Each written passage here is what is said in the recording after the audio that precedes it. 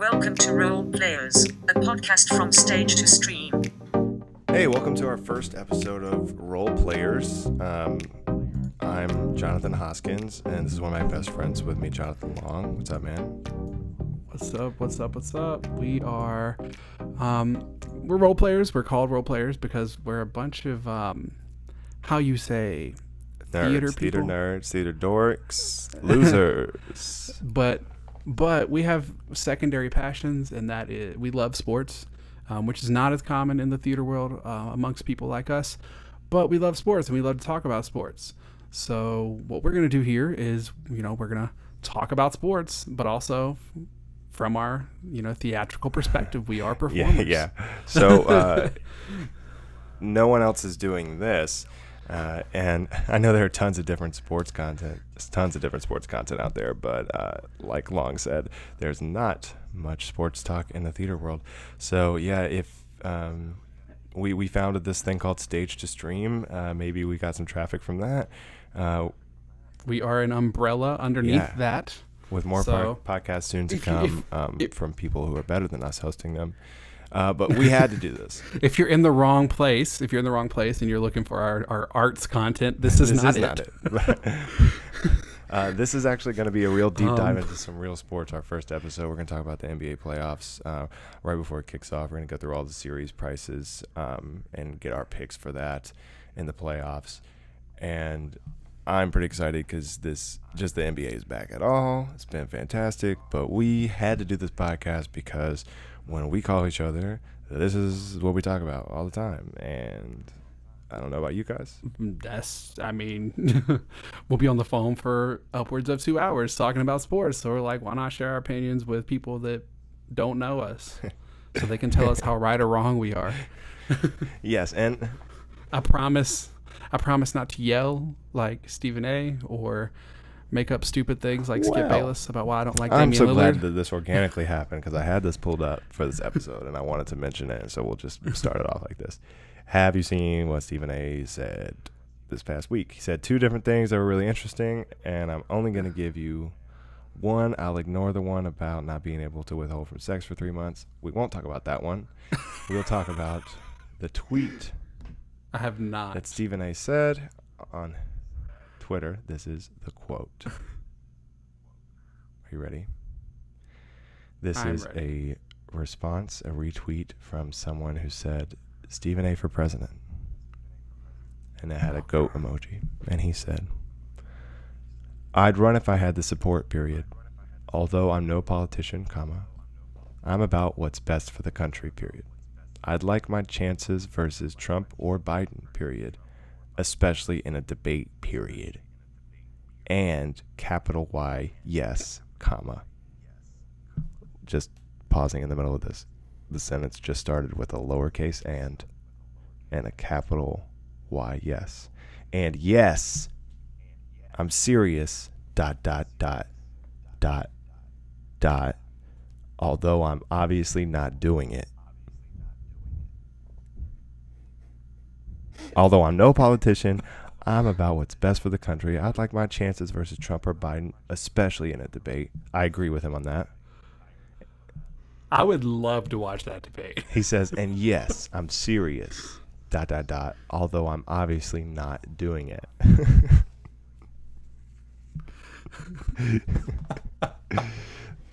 I would love a Trump, Biden, Stephen A. Smith debate.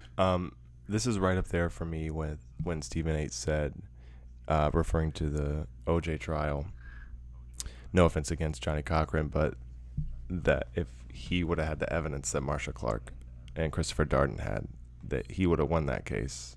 And he says, the best part about it is he says, I've often said that.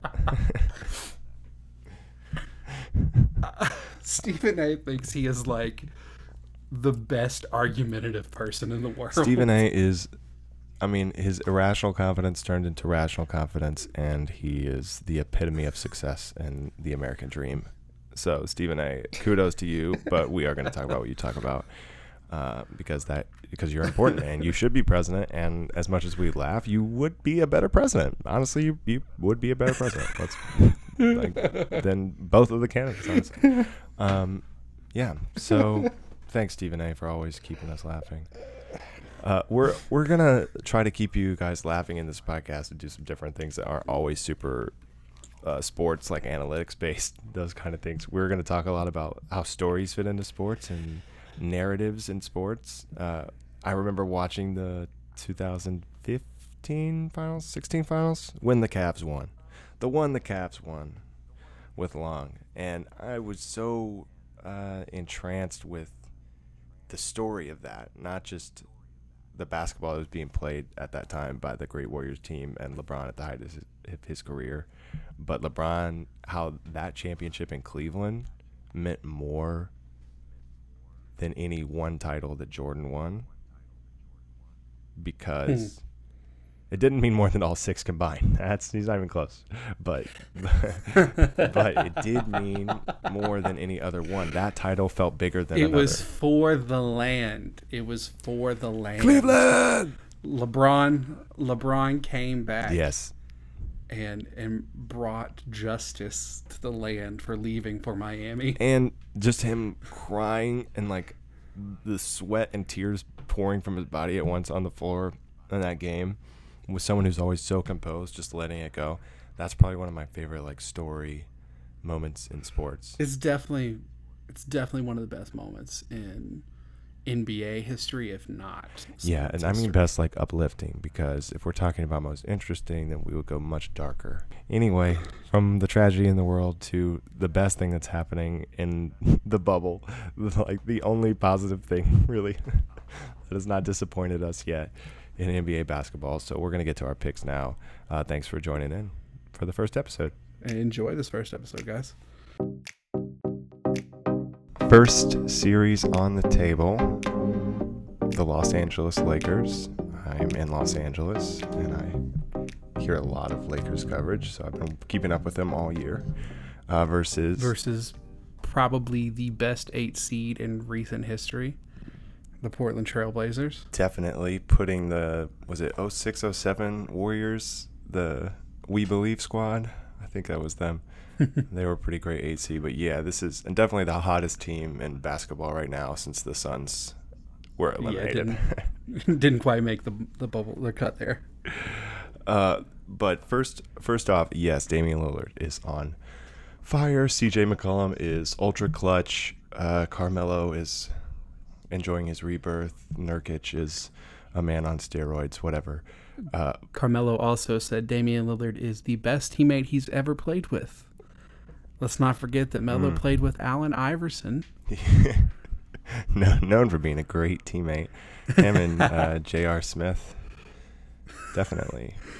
Wasn't Kenyon Martin on that team? Kenyon Martin, yeah. Kenyon Martin was on the Nuggets, yeah. J.R. Smith, didn't J.R. play for him in Denver and New York? I believe so. He doesn't get that love? I don't know. But with all that happening, I just want to point out the Blazers still cannot stop anybody. They cannot get a stop, but they can score. They can score late. Even that Philly game with Simmons already out and Embiid leaving after like 6 minutes, they barely won that game because they couldn't stop Al Horford and Tobias Harris. I think it's in terms of mass, they can't stop. Like they're gonna give up points, but I believe Damian Lillard may be one of the most clutch players in the NBA. I totally agree that he is one of the most clutch players, because he not only puts up points in the clutch, but that steal. Oh, that was amazing. It was a defensive masterpiece. With the like Harlem Globetrotter dribble just to keep it alive while he was like laying on the floor.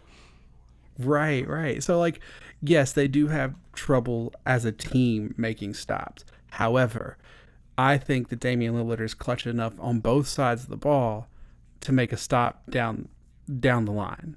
I don't know, man. I mean, he's going to give up points. He may make a clutch stop, but he's not going to be the one defending LeBron or Anthony Davis. So maybe he will absolutely get not. A clutch deal on Caruso. I mean, on both sides of this game, the matchup between the Lakers and the Trailblazers is very weird. Yeah, I mean, neither of them have defenders to stop the other one's best players, right? So Right. Trevor Ariza obviously not in the bubble for really good reasons. And really the only wing defender that the Blazers have to put on LeBron is Melo. Maybe now Gary Trent Jr., if you want to play him up to 3. Neither guys I think you really want guarding LeBron. And then who's guarding Anthony Davis? Nurkic, I guess?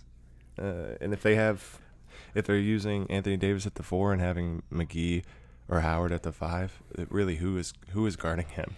Because Anthony Davis took out the Portland Trail Blazers basically by himself a couple years ago and swept them. You can't say by himself. That was one of Drew Holiday's best series ever. Yes. Okay. Drew Holiday's best series ever. Even if LeBron has one of his worst ever, I feel like the Lakers are. I feel like the worry for the Lakers is just overhyped. Like, I get they've struggled since the bubble, and I get the Blazers are really hot right now, but the Lakers have been really good all season, and they can still defend. As long as they can hit a couple shots, I like them easy to win in this Here's series. the thing, is LeBron or Anthony Davis have to be playing very well. Yeah, that's true. Kuzma has a couple games here and there that are like, oh yeah, Kuzma could really lead. Yeah, you're definitely right. If necessary. I mean, because the rest of that projected starting lineup is JaVale McGee, Danny Green, and Kentavious Caldwell-Pope. Now, the argument that the Lakers won't be able to produce, because I agree with you, those two have to ball out, and that's how they win. And that's happened all season until the bubble. And some people are like, I've heard a lot of LeBron has lost a little bit of his first step, and it is a little slower. Of course, it's still one of the best first steps in the league because he's freaking LeBron James. And if he really is going to play the way he's played in this bubble the whole time and no one else from the Lakers steps up, then, yeah, the Blazers could push them to 6 or 7 and maybe win. But it's this thing called playoff LeBron. I don't know. I feel like people have forgotten about playoff LeBron and how he takes it up to another level. He would have to take it up to another level from what he's been doing in the bubble. And LeBron in the bubble and that whole team in the bubble has not been that impressive. Yes, but when has LeBron been impressive in games where he hasn't needed to be? That's fair. That's a fair assessment. I mean, it's hard to separate their bubble output with what their playoff output is going to be because the bubble is the last thing we've seen them do. And so, in other words, it's more natural. Recency bias. Well, yes, exactly. Right. I mean, we don't know that they're just going to click it together in the playoffs again like they were doing earlier in their season. And let's not forget that, like, Damian Lillard has been doing this all season. He's averaged upwards of 30-plus points per game this season. Not to mention he is only the third player in NBA history to have 3 60-plus point games. Or sorry, he's the second player. So in NBA history. I guess my question in response to that is: so you're picking the Blazers to win this series? Is that what you're picking? I can't see. That's a hard one because it's always hard. It's always hard to bet against LeBron. It is. Right.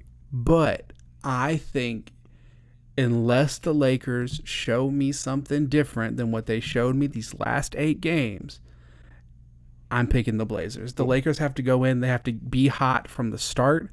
They can't go down 3 games to the Blazers and come back. I just don't see it happening. They're not going to go down 3 games to the Blazers. All right. Not gonna. They're not going to go. I don't know. There's no home court advantage, so like it doesn't really matter. I mean, look, I get if you're just saying based on what you've seen in the bubble, but you got to remember that the Lakers came back to this bubble thinking championship, knowing that they had nothing to play for in these 8 games. And Damian Lillard said, if I don't get a chance to play to get into the playoffs, I'm not coming to the bubble. But my point with that being is Damian Lillard came in knowing he had to win immediately, right? The Lakers know that they are ramping up to the playoffs. They know that these 8 games didn't mean much. That's why at the end of that game, the end of the Denver game, that Kuzma took that shot. He needs this experience, and we need to know we can count on him late or if we can't. Right? In the playoffs, LeBron is going to take that shot because they're going to want to win. And that is, that's happened the whole time. This is how LeBron works. He's trying to get AD to go off this game. He's trying to see if Kuzma's ready the next game.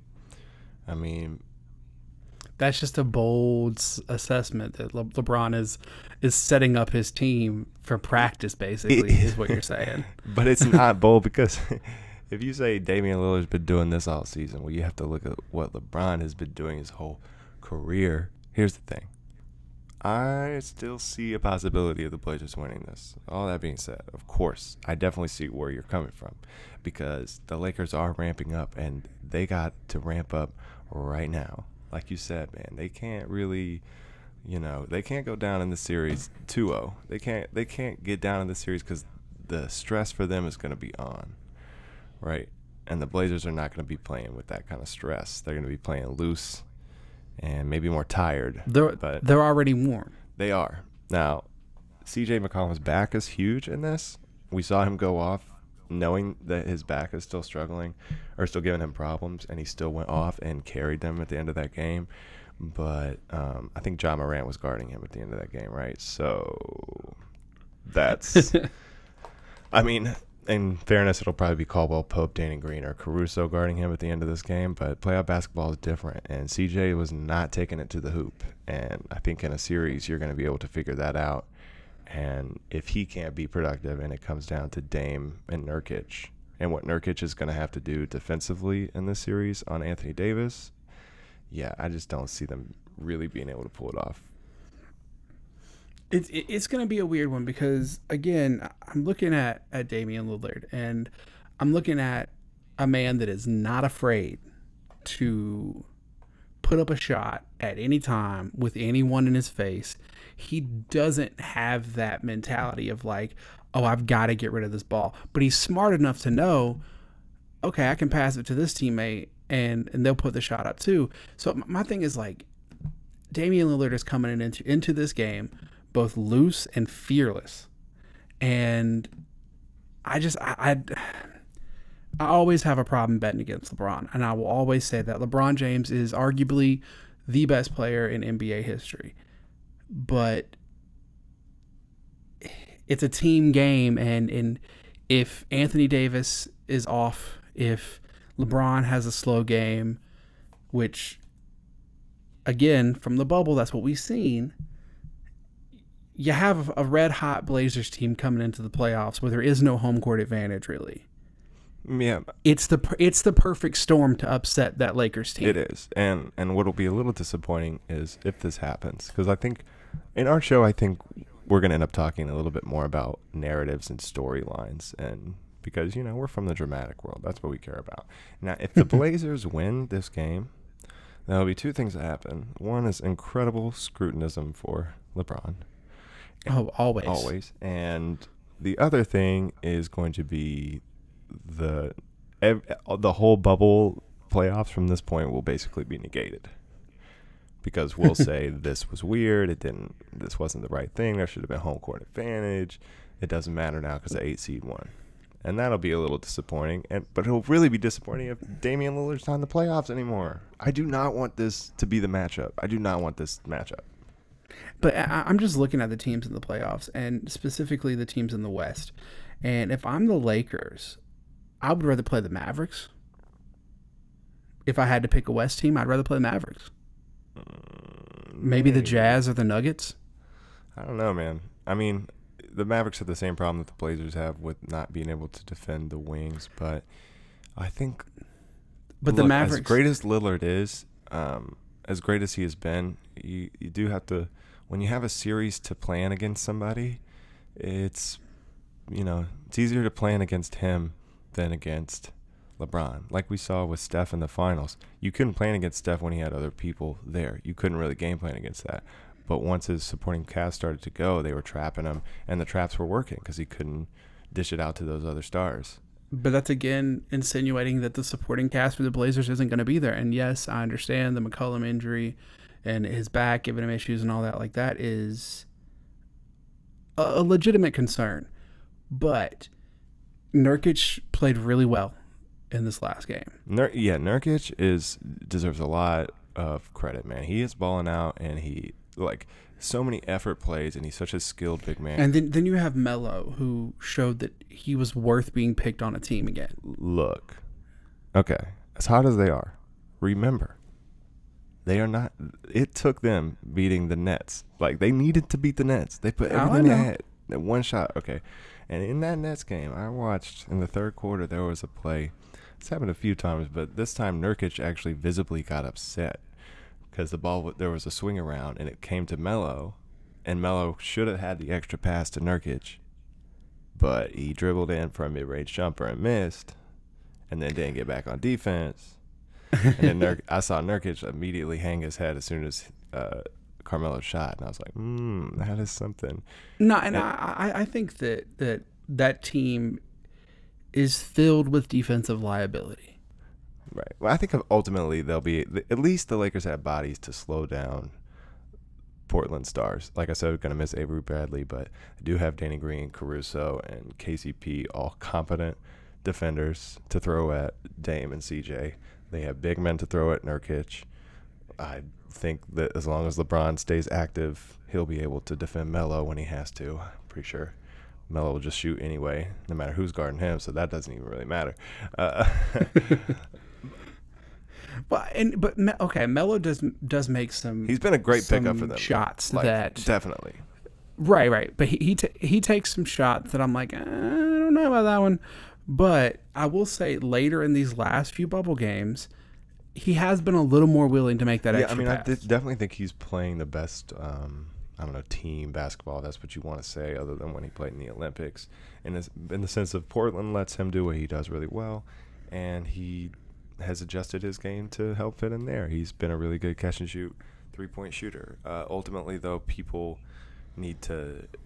I think some people are seeing him hit these late corner threes and going, "Oh my God, it's Melo!" Now that's Melo's their big three. Melo's back. No. CJ, Dame, and Melo. It's like Melo for them right now is basically Robert Horry in San Antonio, not with the Lakers or the Rockets in San Antonio.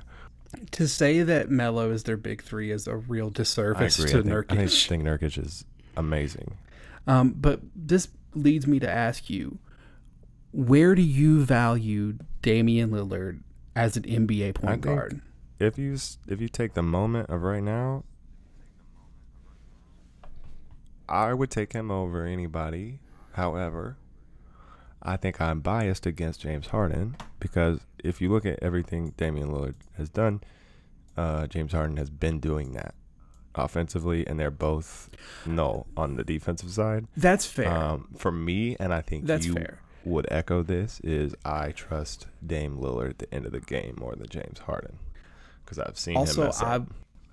I just like Damian Lillard's energy better. Yeah, he's funner to watch. He gets my adrenaline going. Like, right, I'm pumped up. He's having fun, but he's angry at the same time, and that's amazing. James Harden is one of those players that, like, I'm going to look back and I'm going to understand how phenomenal he was at what he did. Doesn't mean I like watching him play. If we are a show that blends sports and theater, we do have to credit. He does some amazing stage combat. Oh, he's a great actor. Yeah, in terms of like selling a foul. Oh yeah, man, he really knows how to sell a hit. So, go ahead. I have one more question. Damian Lillard was in the 2012 draft class, right? Yeah. The number one pick of that class was Anthony Davis, which I understand that pick. The players in between him were Michael Kidd-Gilchrist, Bradley Beal, Dion Waiters, and Thomas Robinson.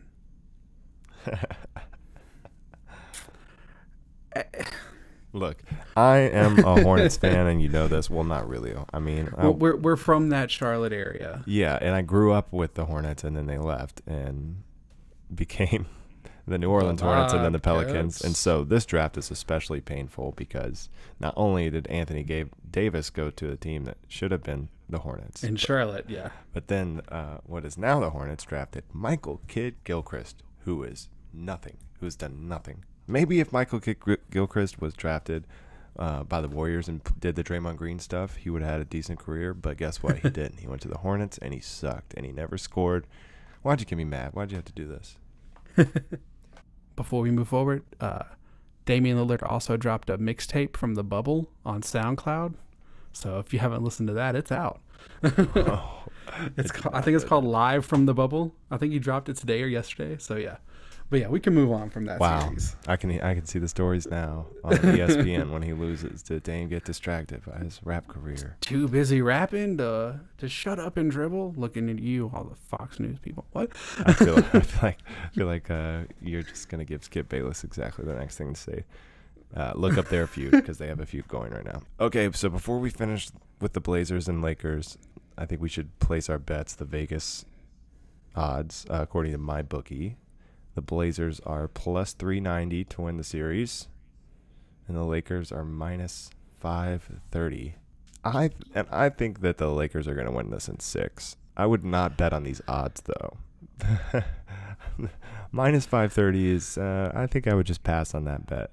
What about you, Long? Would you take the Blazers at plus 390? So would you lay $100 to win 390 on the Blazers?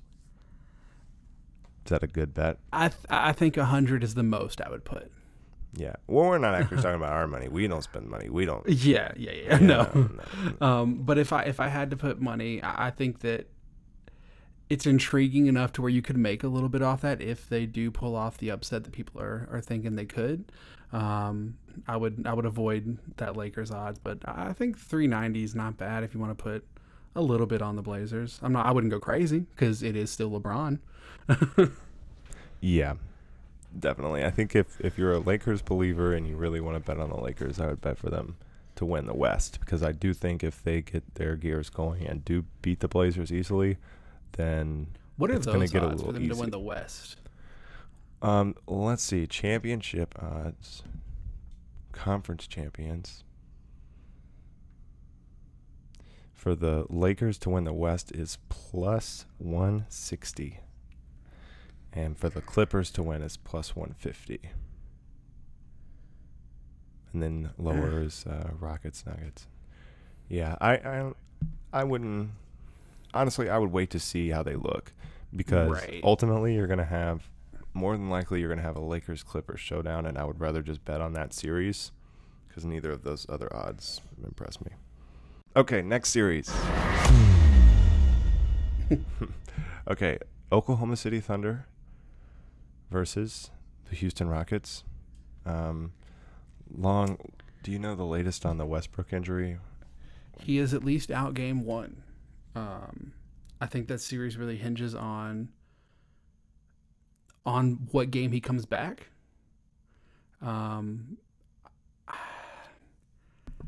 Whatever game that he comes back, I would almost guarantee a win for the Rockets, right? He's on just that game at much least. energy. He's worth at least a game.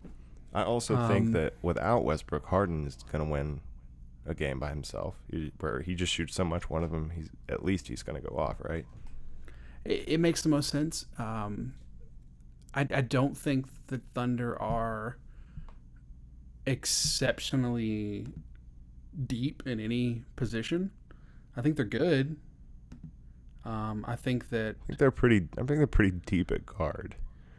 Yeah, I guess that's the one. But like in terms of they do roll out that 3-guard lineup, and like if Chris Paul is like he did in the Houston series versus Golden State, if Chris Paul tweaks a hamstring and is even limited, they're not going to win. No, and I think that just in terms of sheer point creation, even with just James Harden, the Rockets have a better chance there.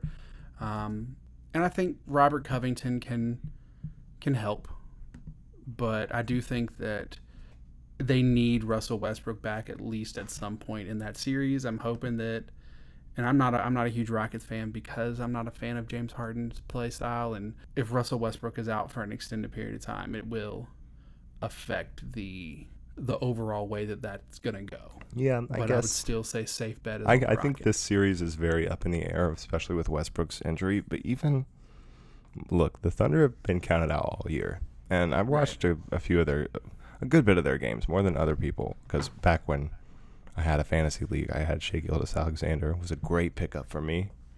Anyway, I don't want to talk about that team. The season got discontinued. But this Thunder team knows what they are. They know how to play together. And I know that sounds cliche, but coming into the bubble, that's a huge advantage. And I think that advantage also works for Houston because they have a very clear identity of how they run things. But what makes this a real series is that the Thunder win close games, and that versus James Harden playoff crunch time gives me concerns. And Chris Paul, yeah, I think he really wants to win this series. Don't you think he really wants to win this series? And I mean, do you blame him? No, not at all. I mean, for him to be able to win with the leftover pieces and say, oh, actually, I'm better than Westbrook because I can win with these people now and I can beat both of you guys with what everyone else thought was a worse team. I think really the key, other than clutch execution, which I trust the Thunder more on, is going to be, like you said, with Robert Covington playing a lot of 4 and 5 with PJ Tucker versus Steven Adams. And also, what James Harden do we get? Because James Harden has been, at times, notoriously bad in the playoffs, especially with his ability to hold on to the ball. Yeah. I think that'll definitely play into it. Well, I think that Thunder series, when James Harden still played for the Thunder in the finals, he played really great in the playoffs and hit a lot of clutch shots up into that finals series, right? And I think the thing with Harden is once he gets tired and overworked, then he starts to screw up in the pressure moments. And that's why they need Westbrook there, because Westbrook will take the reins. He will be a boost of energy, and he will keep them in games so that Harden can execute better late. But Westbrook is he's a different man. He is. That man is from a whole nother planet, man. Remember when his face got dented in, and then he just kept playing? That's the thing with Russell Westbrook is, when he comes in, you are going to get a maniac out there. Like, that man flies around the court like he's nobody else. His speed is ridiculous. I mean, his agility is off the charts. Yeah. If he's 100%, it's going to be, is he going to be efficient down the stretch? That's true. So, yeah, I think Houston has more talent, but I trust the Thunder more late in games. And which is crazy to hear. I understand. Right? But I think this is kind of the same with the Lakers-Blazers series in a sense. And I think that the Lakers players are better, but at the end of the game, if it's close, I think the person out of anybody on the court I want is Damian Lillard to shoot. The person that I want to run the offense for anybody in the Rockets Thunder series is Chris Paul. Well, and I think one good thing is Dennis Schroeder came back. That's huge for them. Diallo's been playing decent. Yeah. The last 2 or 3 games.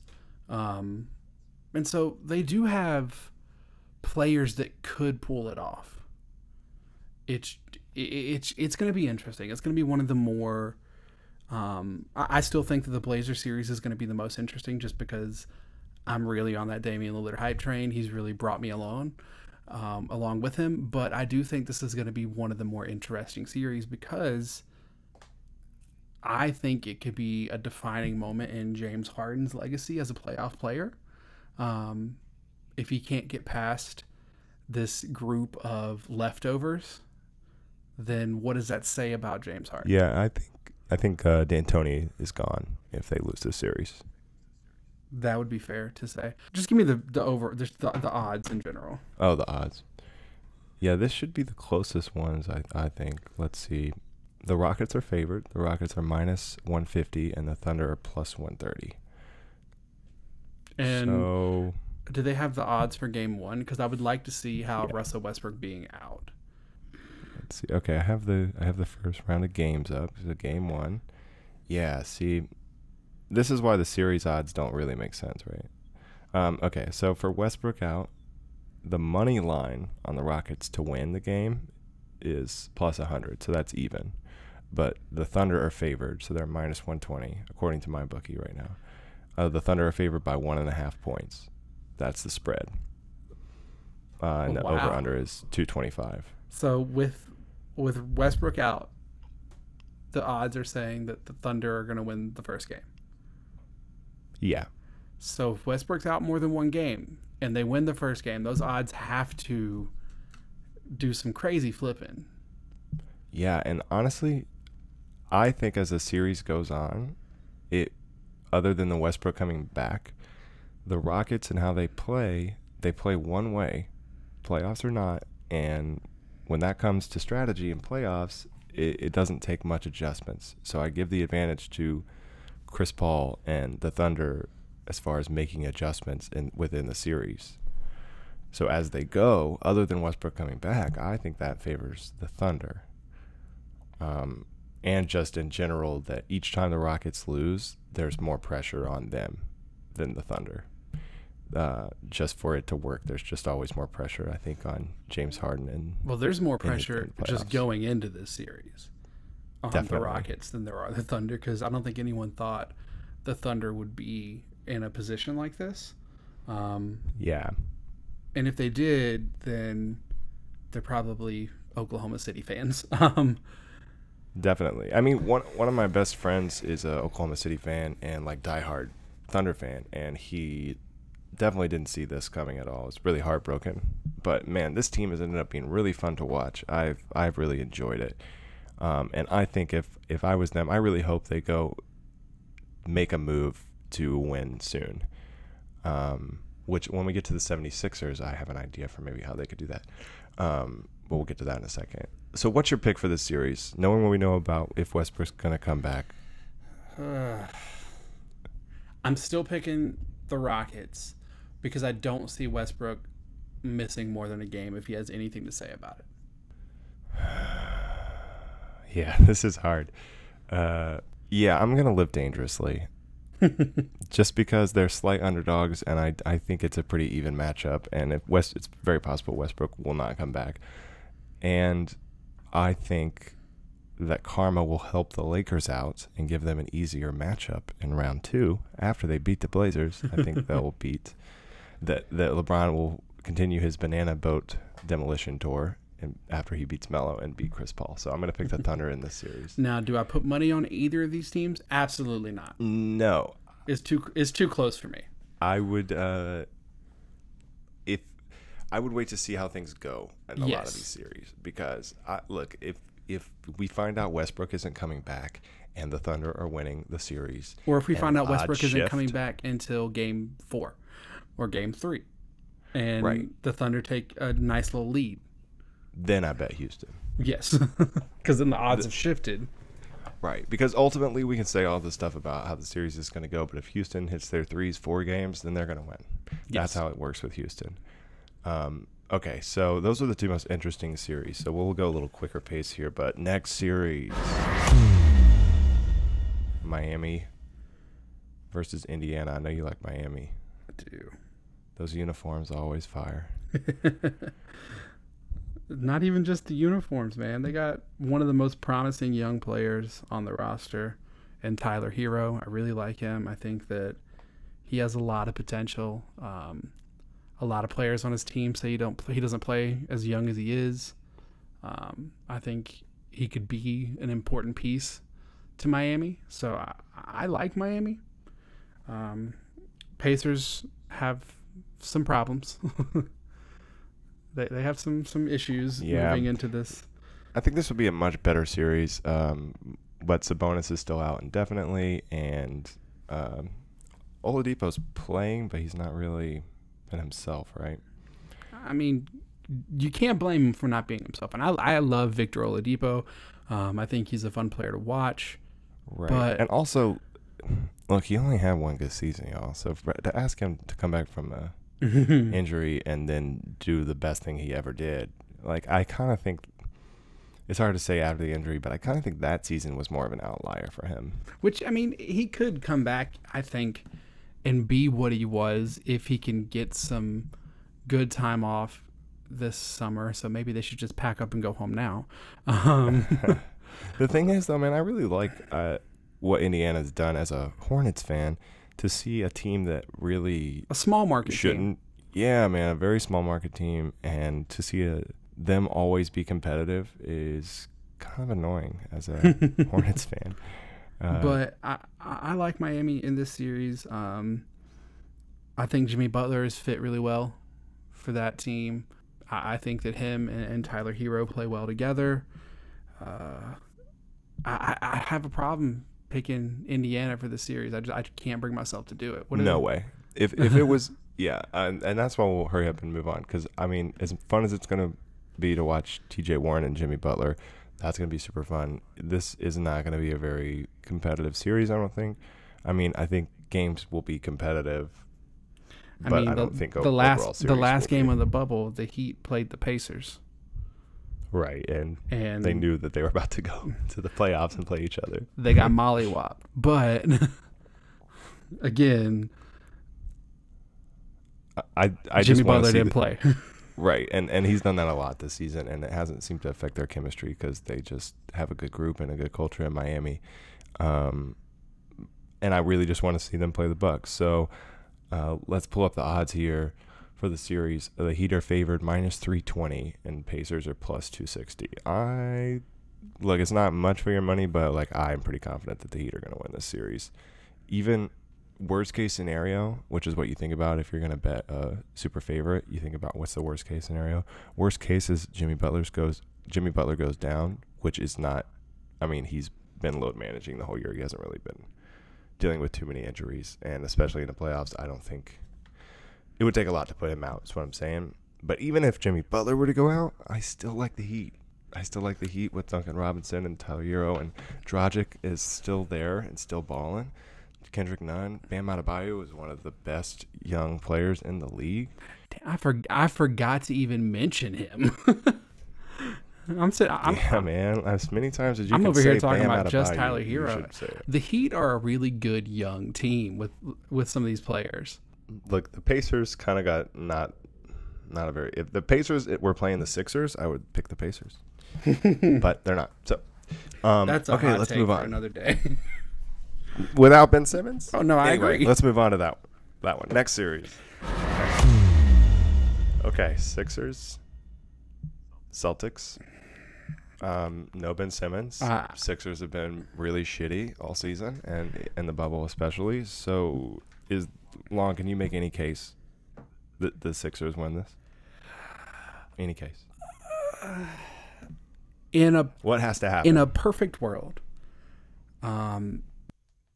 Joel Embiid shows us why he's the best player.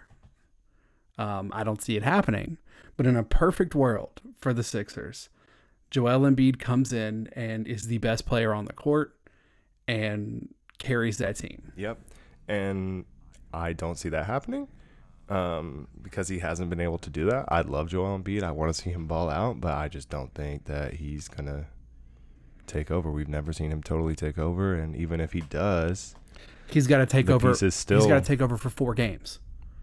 Right, and ultimately the Sixers are going to have to really be able to shoot the whole time. And I know with Ben Simmons out, their shooting improves, but it doesn't really fix it. They don't really have dead eyes.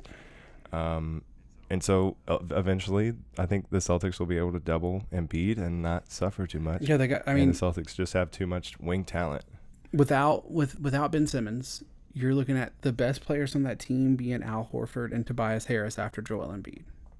Right. Now, it would be pretty great to see Al Horford have this amazing series and the Sixers play bully ball because really they should. Like, if this was on 2K, I might could beat on Hall of Fame, I might could beat the Celtics with this roster 4 times because they have the tools. They just don't play that style of basketball.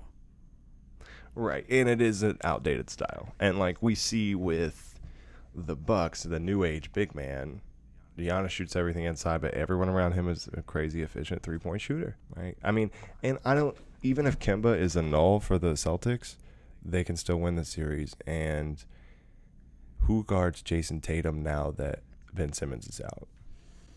Is it Josh Richardson?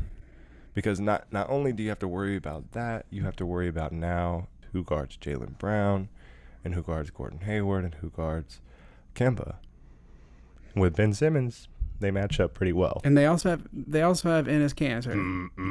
Enes Kanter. If Enes Kanter is on the floor, and Joel Embiid does not score, there is something incredibly wrong with Joel Embiid. I think something we're not mentioning that needs to be mentioned is I think Boston have the better coach. I do. I think Most I do. definitely. I think that they are the better coach team. They've been successful for a while now, with different rosters moving in and out. I mean, you went from Kyrie to Kemba, and you're still very successful. And Isaiah Thomas before that. Yeah, I mean, they do what it takes to win based on the roster they have, and that roster has stayed talented. Yeah, and they can adjust. And I mean, as simple as it is, they're going to have good sets. They're going to run good plays late in games. And ultimately, I trust at least two of their players with the ball in their hands late to create a shot more than I trust the Sixers, and that's Kemba and Tatum, because Embiid is not a shot creator. So if he can't post up, it's going to be Tobias Harris or Josh Richardson or Shake Milton off the dribble. And what is that? I saw one of the Celtics games where one of the commentators was talking about how they think Brad Stevens will be at least the number 2 winningest Celtics coach of all times. And I am inclined to agree. I don't think he's going anywhere. I think his job is relatively secure. Oh, yeah. He's the new Belichick for them. Because where else is he going to go? I mean, college sports may never exist again. So, and I don't think you get a more prestigious job than the Celtics. And this comes as a Duke basketball fan. And I don't necessarily want... I mean, Brad Stevens would be a great coach. I don't want him after Coach K. That's cool. You're fine. And I mean, Brett Brown, he's built a team. Look, Brett Brown seems like a nice guy, but he's not the best coach. He's not getting the best out of this team. I think that's kind of clear. And you could say the team doesn't fit for the modern NBA, but ultimately he hasn't made that work. And you could say that the changes they made this year were all to beat the Bucks. And I don't see that happening. No, I don't see that happening. I don't see them beating the Celtics on the way. And ultimately, yeah, they need to make some changes. Before we move on from the Sixers, I want to throw this trade out at you that I've heard for a while. I've heard it on I've heard other people say it, and I swear they copied my idea because I wanted to do this immediately. But I think they should get Chris Paul. I think the Sixers should try to get Chris Paul. Because him with Joel Embiid would be amazing. And I've heard some people say they could do it with Ben Simmons, but here's my thought. I say you do trade Ben Simmons and you try to get Chris Paul and Shai Gilgeous-Alexander. I don't know if OKC takes that. They at least think about it, right? Right. Or maybe, hey, I'll throw in a first-round pick. I'll throw in Shake Milton. Maybe they'll do it for that. But to me, if you could get Chris Paul with Gilgeous-Alexander and Embiid, Harris would fit well. Horford, but you deal with that. But also, you could try to get rid of Horford and get him to go to OKC, even though they have Steven Adams. But Billy Donovan, his college coach, Al Horford's there. Maybe you could get rid of Al Horford there and get maybe Gallo back. Sign and trade with Gallo. I don't know. I like those teams doing something because I think they have different problems. OKC running those 3 guards, and it's worked well for them. But they could use some other kind of talent. Before we get to the numbers and the odds in this series, I do want to say kudos to the Philadelphia 76ers front office for sticking with Brett Brown. He went his first 4 seasons. He went 19-63, 18-64, 10-72, 28-54 before he turned it around. And a lot of teams would have just given up on him that many seasons in. But he has turned it around. Now, provided his total coaching win-loss is 178-314, so it's still not great. I don't know how many of those years were the quote unquote process. But yeah, all those years when Philly couldn't win a game, yeah, he was coaching those teams. And ultimately, yeah, he did his service to get a chance once they had some talent. But he's never kudos. finished first. He's never finished first in the Atlantic. You're giving kudos to a GM for sticking with him, but recall that their last GM lost his job for having a ghost account, right? What are they called? Right? Is that? Yeah. And he had a burner account. Yeah, burner account. And their current GM is Elton Brand, who Brett Brown was definitely involved in hiring him. So I think it's kind of hard to fire him, but not impossible, as it will happen after this series ends. So the odds on this one, the technical odds, you're looking at plus 335 according to my bookie for the Sixers and minus 435 for the Celtics. Yeah, I would look to try to find a sports book that had the Celtics in 5, because that is what I like in this series. I like the Celtics in 5.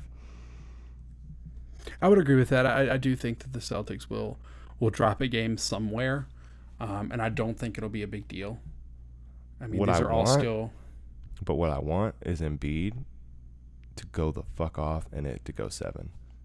And if that happens, then they're going to trade Ben Simmons, because Embiid's going to leave it all out there. But if Embiid doesn't show up,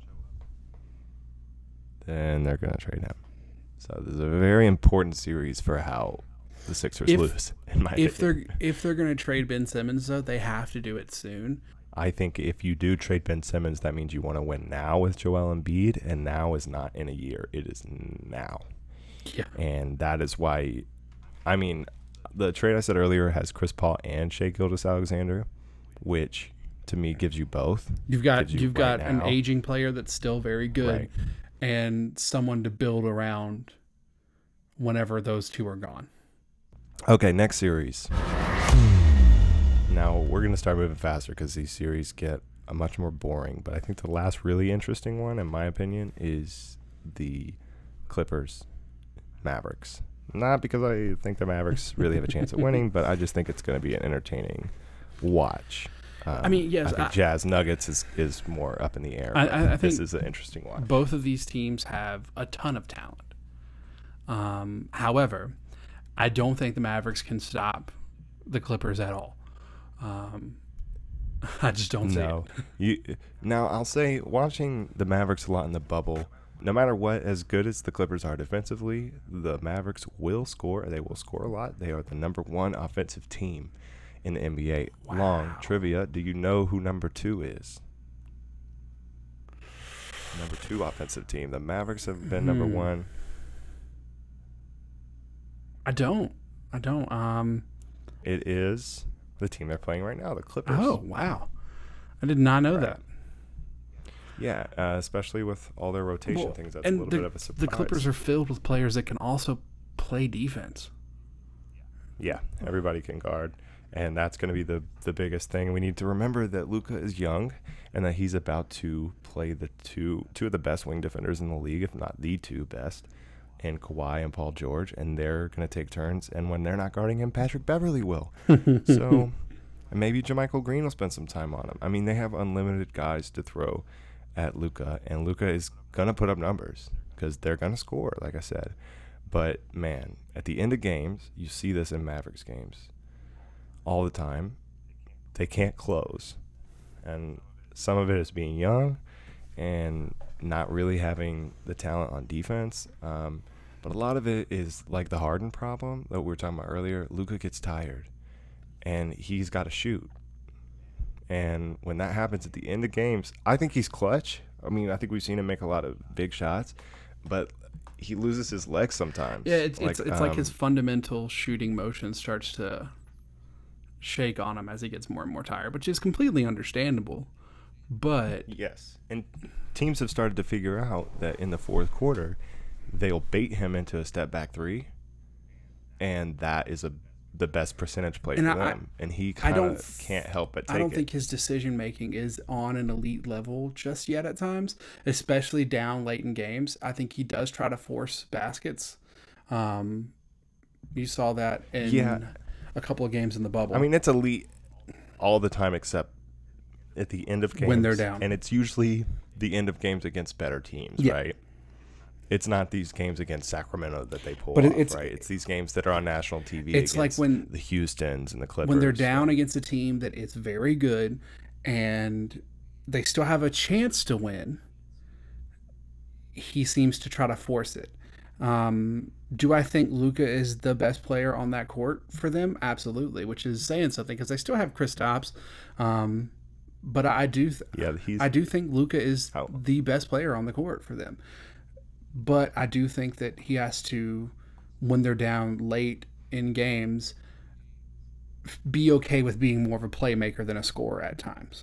Yeah, and I think he is in general. But like you said at the end of games, it's tough for him. And they really need Seth Curry to be back in 100% because he gets a lot of shots. And even if he's not taking those shots at the end of games, he relieves some of that pressure on creating offense the whole game for Luka. But what the Mavericks need is to get out from underneath that Hardaway contract and get someone ultimately else. That contract more than worth it with the Porzingis trade. And those contracts combined are not bad contracts. And it seemed like for what they wanted to be this year, Hardaway would be a good fit. And I think he's played fine. But if they had someone that was worth that contract, he's played fine. I just don't a real piece, someone closer to like a Jaylen Brown or like a wing defender that could really score for them and be a consistent threat. That's the next step for them. I totally agree with that. Or someone who can really play stretch four with Porzingis and really play defensively. Now I don't know how they answer that problem because I don't think they're going to get rid of Hardaway because of his contract. I don't see a team saying, yes, that's the contract I want to take up, unless there's something else they're getting rid of. How many years does he have left? Because if that's about to expire, someone could definitely take that. And that's a good question. I forget how many years he has left in that contract. We'll have to really look at the Maverick stuff because I think there's a couple moves they can make that'll make them a lot better sooner. But to this series, I have a question. Who on the Clippers can guard Kristaps Porzingis? I think it's going to be tough. I think it's going to be a Morris brother or JaMychal Green. Montrezl Harrell is just now getting back to the bubble. And even if he's at 100%, I think that's a tough matchup for him. And so Zubac is going to be their main guy. So I think in order for the Mavericks to make this competitive, I think Kristaps Porzingis, which, by the way, I don't know if you've heard this nickname for him, and I hate it. Zinger.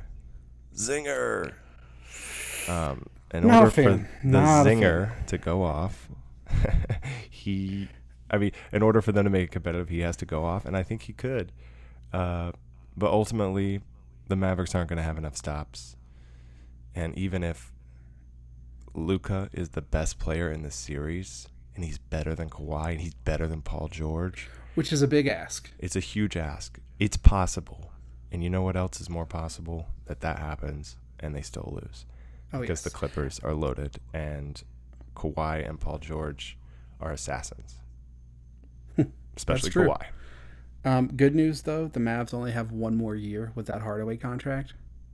Oh, that's great. So that means his contract actually has a lot of value because any team that's trying to clear cap for Giannis in the following offseason is going to want to take big expiring contracts. Which I do remember is one of the reasons that they agreed to that contract and in trading with him is because Cuban wanted to make a run for Giannis. Yeah, and I mean, if that happened, I can't even think about it. Next series.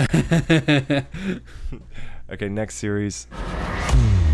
We're jumping around a little bit here, but I'm really just going in how they interest me. And Jazz Nuggets here. I really like the Nuggets. I like watching Jokic play. I know they've been dealing with some injuries with Will Barton and Gary Harris. Jamal Murray came back during the bubble. And that has allowed Michael Porter Jr. to step up and show that he is going to be a star, maybe. Right? Maybe. Have you seen him play much? I have. He's played really well. The Nuggets are an intriguing team because I think that they have overperformed the past 2 seasons, in comparison to the other teams in their divisions, or in their conferences. I mean, they've really overperformed, but I always have a problem, and I used to be a diehard Nuggets fan,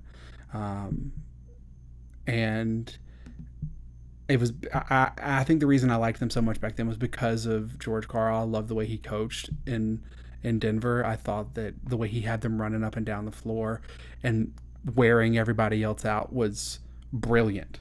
He really used the altitude to his advantage. Also, just a franchise that's always got a great logo, and the mascot name is amazing with so many different meanings. But I don't have faith in the Utah Jazz team, and I don't have faith in the Nuggets past maybe this first round. Yeah, I mean, look, the Nuggets are tough because they're a young team that's evolving, but it's like, are they going to have the star power, or are they just going to kind of hit a wall? And Jokic, as great as he is, he can't be the closer. Jamal Murray has to be that, or Michael Porter Jr. has to become a star. And I don't think this postseason he'll be good enough to get it done in later rounds. Porter Jr., maybe this round he can do it. But as far as later rounds, it needs to be Jamal Murray. And quick question for you, Long. Jamal Murray. It feels like he's been in the league for a while, right? I mean, it feels like him and Jokic have been doing this together for a minute. Are you about to ask me how long Jamal Murray has been in the league? I'm about to ask you, what year do you think he was born? 94? 97. Golly, he's so young. 23. He was picked 7 in 2016.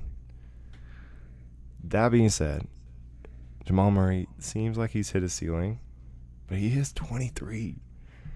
Like, this is a young team, and maybe they take the step up this year. I could see Denver surprising us and getting to the finals. If an LA team doesn't make it, I think they're the best bet. And I could also see the Jazz, winning on a last-second Donovan Mitchell shot in Game 7.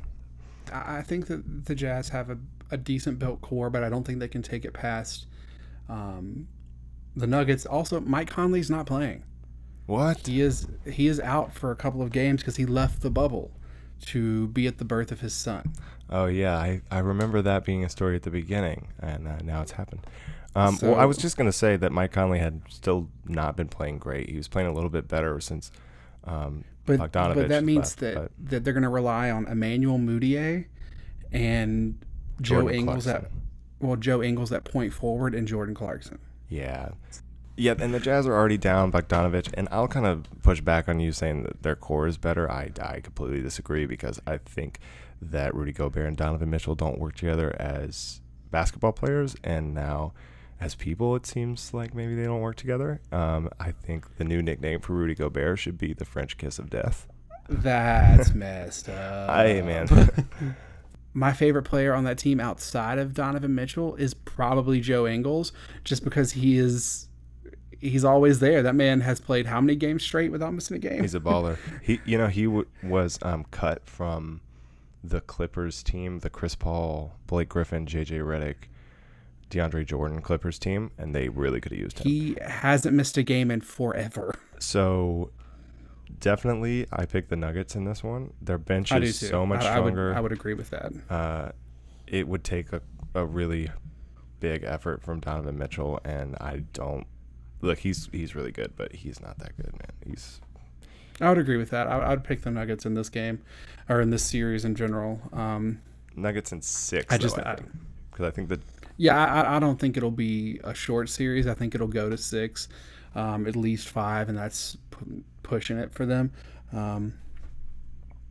But I do think the Nuggets will find a way to win this series. And I would almost guarantee at least one overtime game in this series. I think one of these games will go to overtime. I think they had an overtime game in the bubble, and they're just those kind of teams. This seems like a series that should be good, but both of these teams are competing for that weird Western team. Like the offbeat, like hipster pick. They're both competing for that. So I think the Nuggets. Denver and Utah, man. You know Jazz is big in Utah. Oh, yeah. Yeah, Nuggets are minus 315 and the Jazz are plus 255. Would stay away from the money line, would take Nuggets in 6 because ultimately the Nuggets just have more players. They have more good players. Yeah, I would agree with that. Yeah. All right, cool. Next series. Okay, so we are getting into the the most irrelevant Are we in series. we're in the 2 East games? Yeah. So we have the Milwaukee Bucks with the soon-to-be MVP Giannis Antetokounmpo. 2 times. Yes, soon-to-be 2-time MVP. Suck it, James Harden. And versus the Orlando Magic without Jonathan Isaac, which would have made this a little interesting. At least to see how Jonathan Isaac was. Right. I wouldn't say close. Oh, no. Oh, no. As a matter of fact, we'll just get straight to the odds because this series is irrelevant because you know what's going to happen? The Bucks are going to win. I promise you. I promise everything in the whole world. There's nothing that could happen. Nothing that could happen where the Magic win this. Giannis and Middleton go out. I'm still picking the Bucks. Dang. Yeah, no, I think it'd be crazy to not pick the Bucks. Giannis Antetokounmpo is, I think, the most interesting athlete in all of basketball. Is he the best player all the time? No. Is he the best player in this series? Absolutely. And he's coming off of a game of rest too, so he got a nice little. And I think he passed the CTE protocol, right? But no, I think it'd be crazy to pick the Magic in this series. I think it's going to be crazy if the Magic win a game in the series. It's going to be that the Bucks have decided to all leave the bubble and go to the Lopez brothers' house in the Disney World campus and hang out there instead. I mean, this is gentleman's sweep at best for Orlando. I could see the Bucks dropping one game because they have been underperforming, but that's it. If they drop a game, somebody didn't play the whole time. Yeah, it's at best the Bucks drop a game. By the way, did you realize that Brook Lopez was in some people's consideration for like top 5 defensive player of the year? No. All right, next series. And this is the last one. And I think we've gone through all of them, and then we'll pick our NBA Finals, I guess. But this is also a very boring series, although the Nets have been competitive, stayed to be competitive through the bubble. We both love LeVert. LeVert is balling out. And I also love Jarrett Allen. Yes, Jarrett Allen. Feel bad for him with that whole DeAndre Jordan situation. I kind of hope they trade Jarrett Allen to a better situation for him. The Nets are missing too many pieces to win. Clearly, right? So they haven't had KD all year, of course, we know that, and Kyrie's been out for a while. And even so, is Dinwiddie's not there either, right? I don't think so. So, really bleak. They have the remnants of Tyler Johnson on that team. I mean, that team is decrepit, man. I mean, some of those. They've got some good young players. Do you have their roster? I could pull it up. Let's pull up their roster because I want to go down to see how in the weeds they went on this. That's sad. I don't know who the Nets have because their whole team is hurt or just not there. Let's see. They've got Joe Harris. Wow. They've got Lance Thomas. Lance Thomas, former Duke center, now NBA small forward who can't shoot, who has somehow made rosters. I love that guy as a Duke fan. Man, I can't believe he's still in the league, though. Holy hell. Yes, Jamal Crawford.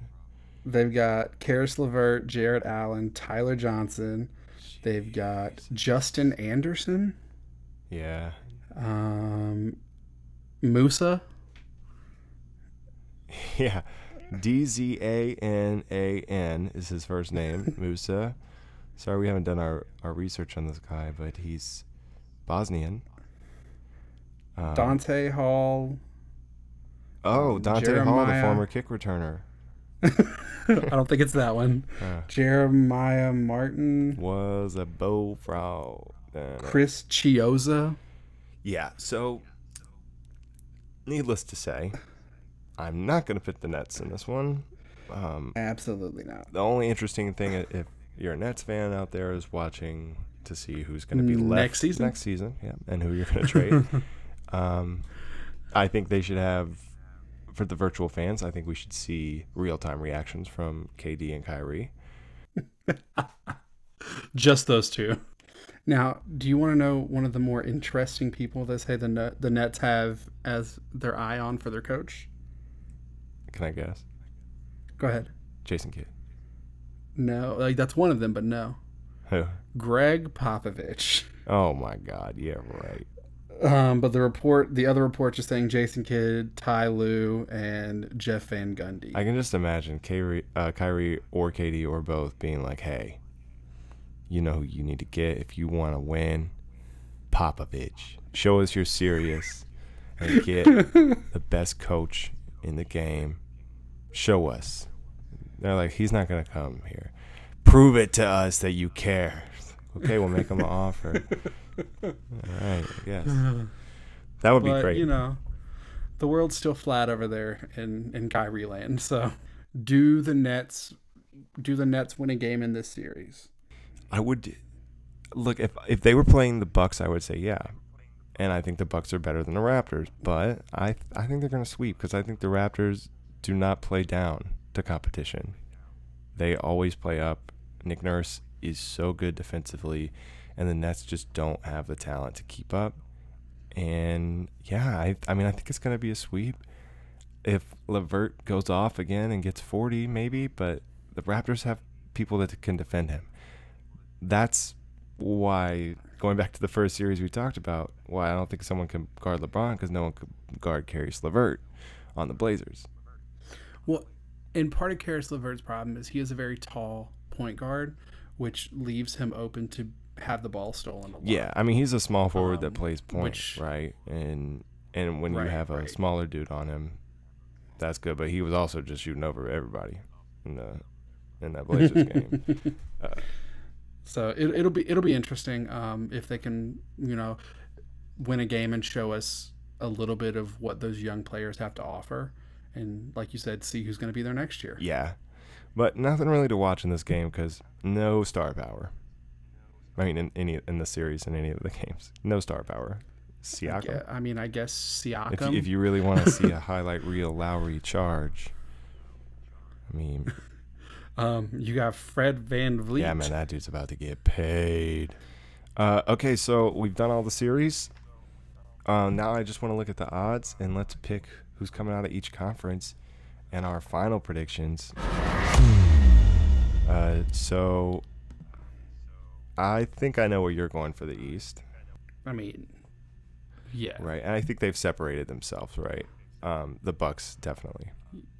They haven't played exceptionally well in the bubble, but I do think the East is weaker right now, and so it makes sense for the Bucks to be the team that makes it through all that. So I think it'd be hard to not pick the Bucks to represent the East in the finals. Yeah, I mean, I agree with you. I think they're the favorite. But as far as their odds are concerned, they're minus 175. That means you have to put down $175 to get $100 back. The next highest are the Raptors at plus 350. So you put down 100 and you get 350. Okay, and then that's not a bad bet. The Raptors are not a bad bet to take. I totally agree with that. What about these other teams? Celtics plus 500. I would also put money on that, but that's the last team I'd go for. Because there's one more. You're gonna say the Heat plus 900. I mean, if you want to run that risk and put $100 down on the Heat so you can win $900, that's well. Let's map it out for the Heat. but- So the Heat beat the Pacers, and then they play the Bucks. or the Magic. Right. So yeah, the Battle of Florida, Heat, Magic. Yeah, no. See, my thing is, I have a hard time with the Heat beating the Bucks. I think the Heat are talented. I think they're good. I don't think they have anyone that can stop Giannis. I think that the Heat will give the Bucks more problems than people realize because I think the Heat win 2 games in that series. yeah, I think they win 2 games at least in that series. I think they do defend Giannis better because they have a good coach and they're going to dare him to shoot. And if they put Bam Adebayo on him, that's cool. Jimmy Butler can keep some minutes on him in the perimeter at least. But I think they're going to crowd the paint. They're going to shoot threes. And if they're hitting their threes, they're going to have the pieces. Because stylistically, they are built to run a little more with their talent and their shooting, just with so many guys that can handle and create offense with Nunn and Hero and Duncan Robinson and Jimmy Butler and Goran Dragic. All of them can create offense, but they're also one of the best defensive teams in the league. And that's what it's going to take. I agree. I think the Bucks are definitely favored, but I think ultimately, like you said, the Heat would push that to 6 and just tire the Bucks out for a longer series versus the Raptors or the Celtics. And which I think is the more interesting matchup is the Raptors Celtics, because I do think that can go either way. Same. That 2-3 could really go either way. I have a hard time deciding who I think is going to win if both of those teams win at round 1, which I think they will. Have a hard time deciding. Yeah, and ultimately that's why I think Milwaukee is such a strong favorite, because that series is going to be such a fucking grueling one. I'm pretty sure. I mean, yeah, I can't imagine either team really coming out and just sweeping. I mean, I guess Toronto's more likely to come out and be dominant, but just with the firepower the Celtics have on offense, they're going to win a couple games. They are. I mean, Van Fleet is really their best scorer at the end, and the Celtics have Kemba and Tatum, so I think they'll at least make it competitive. Yeah, so, but as far as those long shot odds go, I think the Celtics are probably where you get the best value, unless you really feel like Toronto is a notch above, because I think Toronto has a better chance to beat Milwaukee. But at plus 500, I like Boston there. Man, I say that and then I regret it. Maybe I do trust the Raptors a little more. And as far as his story goes, I could see the Raptors making it back to the finals without Kawhi. And also, both of those teams are coached really well. Yeah. I mean, that's with all 3 of these teams that are long shots, with the Raptors, the Heat, and the Celtics. I mean, those are arguably the best coaches in the league. And I am Popovich being the only other one that I would consider. I mean, Nurse, Spoelstra. Not even Doc? Yeah, I mean, yes. Doc is great with stars. Yeah, Doc is there too. Yeah, you're right. Doc is great. So, I mean, yeah, but I would put those 3 up there as in like a great top 5 coaching. Yeah, those 5 are phenomenal. Yeah. And definitely have an advantage over the Bucks as far as coaching goes. And the Heat and the Celtics at least have better go-to players in the stretch down the stretch than Milwaukee does. At least offensive. Yeah. It'll be something. So as far as that goes, I think I'd still just put money on the Bucks, because I think the Bucks probably lose in the finals if they lose. Which I guess brings us to the West. Brings us to the West. And I already see a few odds I'm more likely to pull the trigger on here. So we have the Lakers at plus 160 and the Clippers at plus 170. I don't know. That has the Clippers barely favored more than the Lakers, which I think is right, because I just think the Clippers have... I would agree with that. The Clippers are my favorite to make it to the finals. I think they have the easier path to the finals. I mean, they win against Dallas, and they play the winner of Utah-Denver, which I think they would handle them pretty easily. And then they would have to play the Lakers, most likely, or, if the Blazers continue their streak, or if the Rockets. It's rather going to be the Lakers or one of these underdog teams that have had to beat the Lakers already. Right. So I think the Clippers make the most sense to make it to the finals. But I'd be interested on the odds on some of these other teams. Yeah, so we have Houston at plus 600, which is the next in line. It's not a bad bet. Yeah, not bad. It makes me think twice about those plus 500 Celtics odds in the East. But odds I do like, plus 1,000 for the Nuggets. I like that. Although that means they probably have to beat the Clippers and the Lakers. But if things kind of go to shit in this Western Conference, then I like them coming out. Out of all the teams, if an LA team doesn't make it, I think it would be the Nuggets. So plus 1,000 seems appealing to me. Then you have the Mavericks and the Jazz both at plus 2,000. I think there's no way, because even if they somehow make it out of the first round, they just don't have. No, that's not going to happen. Either one. No, Luka would. That would be truly Luka legend. Sorry. You said the Mavericks and the Jazz at plus 2,000, which means that the Blazers and the Thunder are below that? And I think the Blazers have lower odds because of what they've done and just having who they play first. I think and I understand that, but I'm interested in those Thunders. Well, the Thunder are the worst in the West at plus 3,000. The Thunder are below the Blazers. Are plus 2,500. And I think both of them are low because they have to play the Lakers. If the Thunder were to play the Lakers, it would be in the second round, right? So no matter what, they'd have to get through the Lakers. Unless the Blazers accept them, yes. And you see that the Blazers have higher odds, and I think, or better odds than the Thunder. I'm surprised they don't have better odds than this, or worse odds. I thought that of the teams, I thought the Mavericks odds would be lower than they are. I just don't see the Mavericks getting past a lot of these teams. And I think, see, this is what confuses me, because I think the Mavericks are plus 2,000 and only plus 2,000 and not worse than that because Luka and because people have faith in Luka.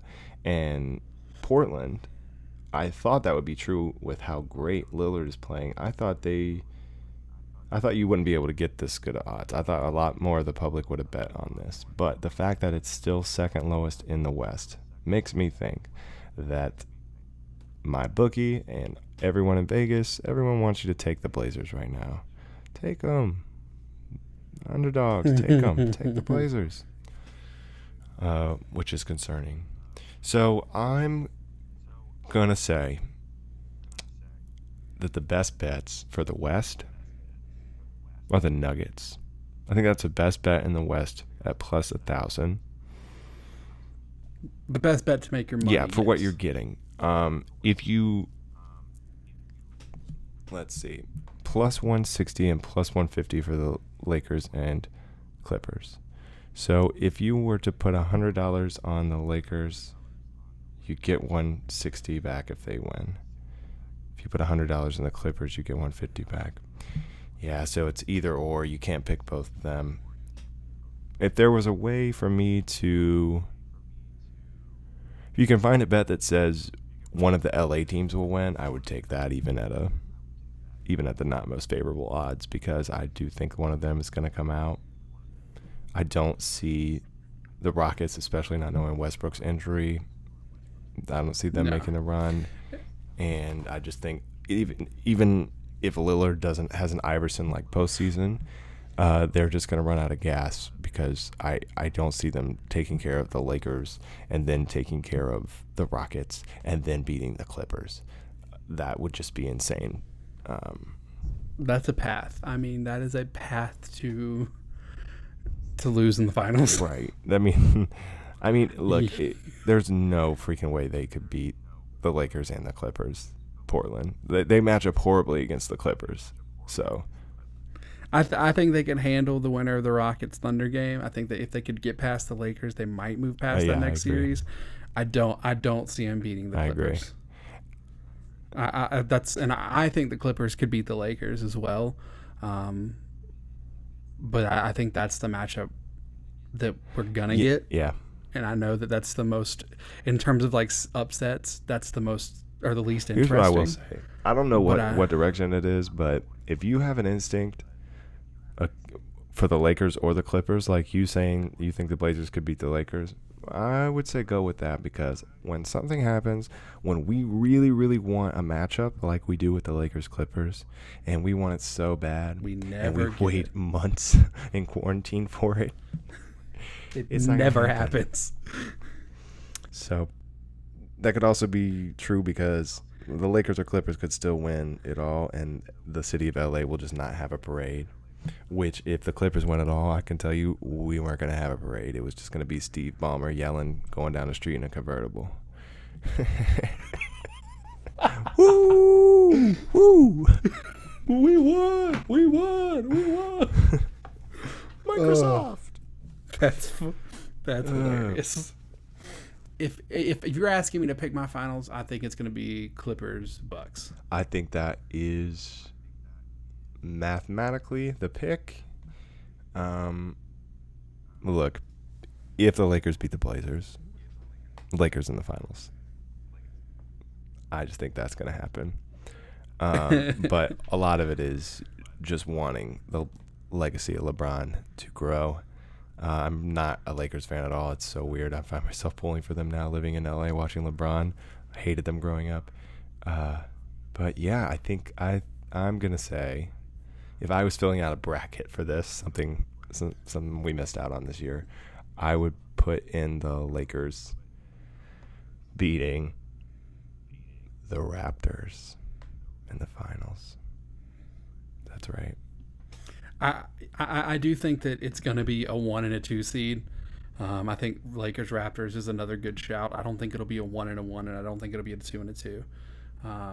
I think it'll be either the 1 seed from the East or the 1 seed from the West versus the 2 seed from the East, or vice versa. So that's why I'm saying Clippers Bucks, but the Raptors Lakers is another good shout. Yeah, man. And I think it would be super interesting if we were each half right and it wasn't Lakers Bucks, but it was Clippers Raptors, and we see Kawhi versus the Raptors. And if the Raptors win, everything Kawhi's done is now negated, and he's never done anything. Right? That would be how it would work. I don't think that's how it works, but I get what you're saying. His championship ring would be taken away from him. I think that we've kind of gone through our extensive breakdown of the NBA playoffs prior to, game 1 of the non-play-in series. Yeah, which was a great game. We will have to check it back in after the first round or towards the end of it, as we can kind of see how those series are going, to see if there are any other surprises. See how right or wrong we were. How right or wrong we were. Maybe if this Blazers-Lakers series starts off hot on Tuesday, maybe we'll have to get a podcast done after those first couple games. I want to go back to something you said way earlier in the podcast, but you mentioned you were willing to bet anything on the Bucks winning game series 1. Yes, the Bucks will beat the Magic. I'll play anything on that. Yeah. Yes, okay. Whatever it is. If the Bucks lose, I want you to rock just the straight mustache goatee for like a week. Mustache goatee? Like mustache soul patch. Ooh, don't give me an excuse to do that. I don't think you're going to lose that bet, but I want to make it interesting. And I will do the same if the Magic beat the Milwaukee Bucks. Okay, that's great. Okay, so that's it for our predictions. Subscribe to this podcast and other podcasts now from Stage to Stream. Okay, then let's just do this. outro real quick. Is there anything? We kind of did most of it, actually. Didn't we? I don't think so. We kind of said Did when we? we would be back. Oh yeah, we did. So yeah, we did definitely. Yeah, we can just I fade out. forgot. we talked for 2 hours. I forgot. Well, we can keep this in as our goodbye. All right, man. I'm going to stop recording. Peace. Thanks, everybody.